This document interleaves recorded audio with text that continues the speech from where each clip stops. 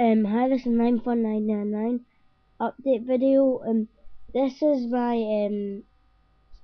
Lego Lord 1001 told me to do this because he didn't see my gun very well, so I'm just gonna do a gun thing.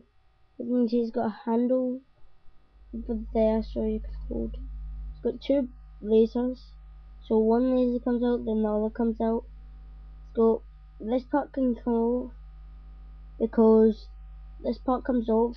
You reload this part and then you slide it back on.